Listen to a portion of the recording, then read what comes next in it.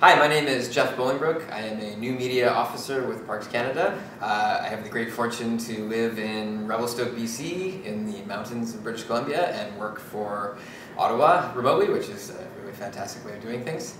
I communicate science in a lot of different ways. I spend a lot of time in my professional life working on finding ways that we can promote our natural places in Canada, especially the ones that are protected as national parks, also our national historic sites and national marine conservation areas. And I love all these places a lot, and I love to share all the great stories and all the wonderful things that happen within them. And we have a lot of scientists who spend a lot of time learning all sorts of wonderful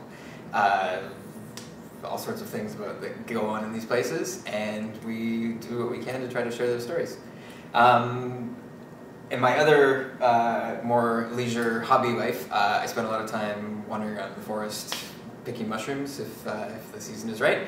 And I guess I would say that my favorite science fact that comes to my head at the moment is that the lobster mushroom, which is one of the more common mushrooms that we find around where I live and is also delicious, is this wonderful thing where there's a mushroom that comes up and it's not like poisonous, but it's also not something you would ever consider eating as food, and it gets parasitized by another fungus and morphs into this crazy, giant, bizarre, misshapen, giant, bright red form, which is delicious.